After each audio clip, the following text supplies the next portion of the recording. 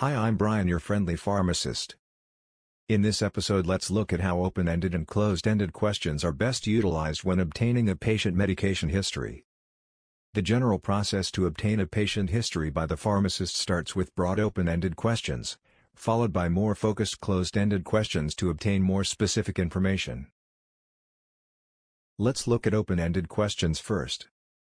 These allow you to access a large amount of information from the patient.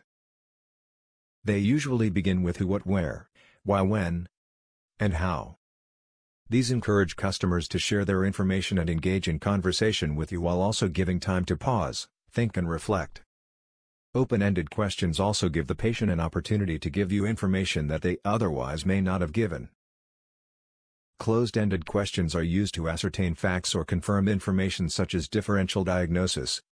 They are the types of questions that result in a yes or no answer and are usually used in conjunction with open-ended questions.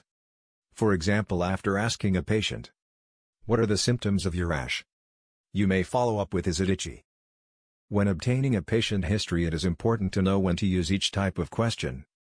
For example, instead of asking a patient, "Are you on any medications?" it would be more appropriate to ask, "What medications are you on?" A close-ended question can then be used for further clarification as a follow-up, such as, "Are you taking any complementary or herbal medications?" If this video has helped you out, please consider liking, commenting and subscribing. Thanks and see you next time.